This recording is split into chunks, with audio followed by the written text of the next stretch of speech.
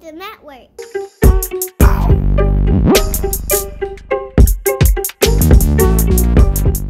The last time we were talking about the prospect of a TikTok ban, and a lot's happened since then, but not a lot at the same time because we're still not much clearer on the final outcome. It looked like it was going to be resolved earlier this month when Oracle stepped in to buy TikTok. Obviously, there was Microsoft on the table before, and they rejected that.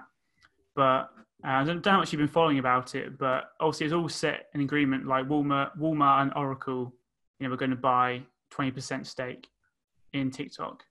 So that had all gone through. So right. Oracle will have a 12.5% stake and Walmart 7.5% stake in TikTok Global. But so this was all agreed, and obviously, and Trump sanctioned it, so it was all set to go through. But then Oracle then came out and said that when TikTok Global was being created, we're going to own most of it. It's going to be American owned, and ByteDance will no longer won't own TikTok Global. But then ByteDance came back and said that we're not going to be losing control of TikTok, and TikTok Global was 100% owned by us, and it's a subsidiary of ByteDance. So there's a clear conflict here in terms of people aren't on the same page. Right. So that's still very much a mess. And then it was supposed to be banned on the app stores in the US last weekend. And that's what Trump wanted to do. But then TikTok filed for an injunction, which was granted to stop it being banned because they were going to take it off the app stores so you couldn't download it anymore if you're a new user, and there'd be no further updates to the application. But if you still had the app downloaded, you could use it. But that never happened, so it's still on the App Store and still all working fine. But there's a lot to sort out clearly between ByteDance and Oracle, because originally we thought it was going to be a proper buyout, but really all this is Oracle investing in the company. So it's not really what Trump administration had in mind. So it's all just a massive mess again, it seems. And clearly these agreements have been done, but they don't know who owns what, and ByteDance still clearly want to have full control, and that will never be allowed by Trump. So it's all pointing back towards it being banned again after all this. That's what I was thinking when I first heard about the Oracle deal. I was like, this isn't what Trump asked for. No.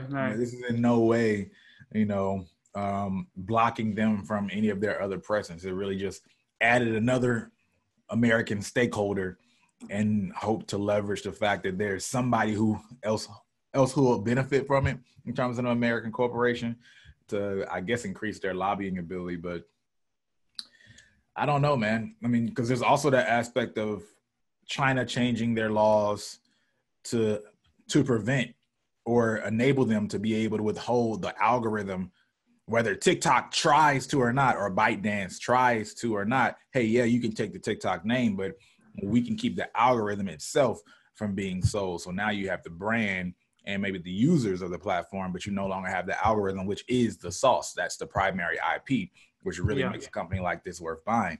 So I don't know, man. I mean, I'm at a loss in terms of predictions. Yeah. Ultimately, the one thing that I said at the beginning is going to be true, right? Something major is going to happen. I feel like there's already been multiple major things that have happened, but at where it ends at the end of the road and how long this is going to be going, I don't know. We'll see. What do you think? Yeah, I mean, I thought it was all resolved when they announced Oracle coming in. I was like, oh, great. So it's going to be, it's going to be fine. And then I saw, well, actually, it's only an investment. But that must have been sanctioned. So I was like, oh, it must have been fine. They must have agreed to that. But now going back through again the latest news, it's clearly not been discussed, and I can see why the Trump administration are still trying to get it banned because it's not what they agreed to, and this TikTok global idea is nice in principle, but not if not everyone's not on the same page. So this could run and run and run because if their firm stance ByteDance is we're not giving it up, then they're just trying to take the money and run from Oracle, it seems. True, because if this issue started because of access, privacy, and ownership, it can only be resolved through access, privacy, and ownership, right? Yeah. One of those that creates the other. And the privacy, there's never going to be the trust hey, yeah, you have the methods to create privacy measures, but to trust you to report everything to us, that's never going to happen. So it has to be resolved through the ownership and access part of it. And man, I think that it's interesting that so many people have used this moment, right? If you look at Triller using it to input themselves in a conversation and got PR moments out of it, and they've really been trying to run with it. They've been the best out of any of the secondary companies in that market space in terms of leveraging the moment for PR.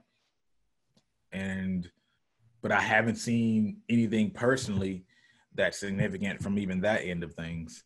So, I mean, TikTok is still king as we speak, but yeah, man, I don't know, man. It's so interesting because of the timing of it as well, where you have a situation where the Googles, the YouTubes, the Apples, which probably wouldn't do it, is just so outside of their business anyway, but the Amazons, people who have that money, and even the brand and social capital that we would expect to see involved in something like this, they're being caught in this time when they're all being convicted. Well, not convicted. That's too official. When they're all being, what's the word?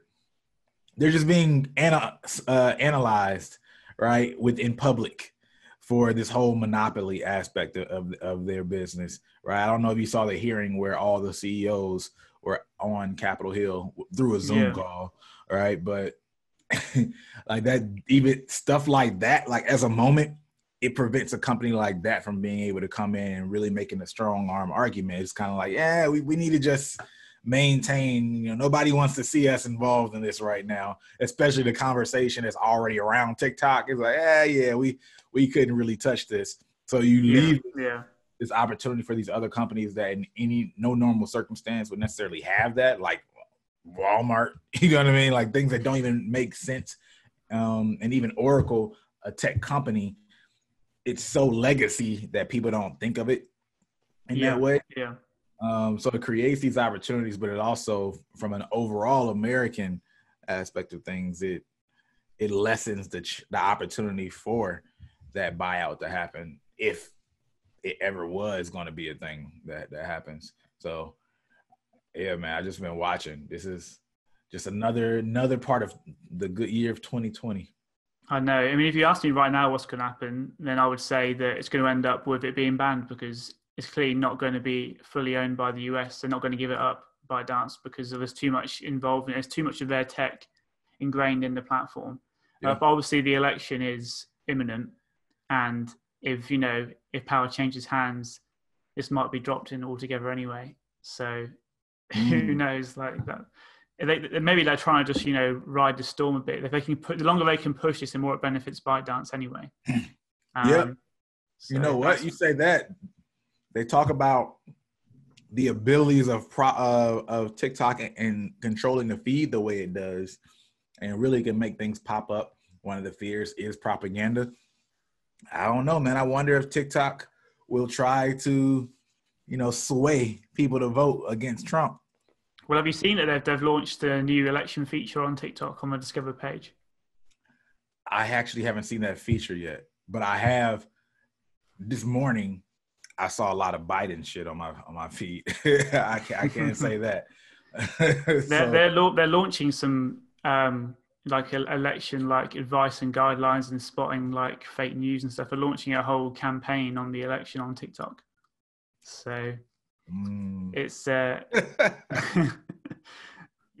can do it as their platform. There's clearly some ulterior motives there, but they are launching this new feature on the platform to educate and inform. That's the top line, to educate and inform the public on going out to vote. So that's already in the works. So I imagine that will keep getting more and more developed as we get closer and closer to the time.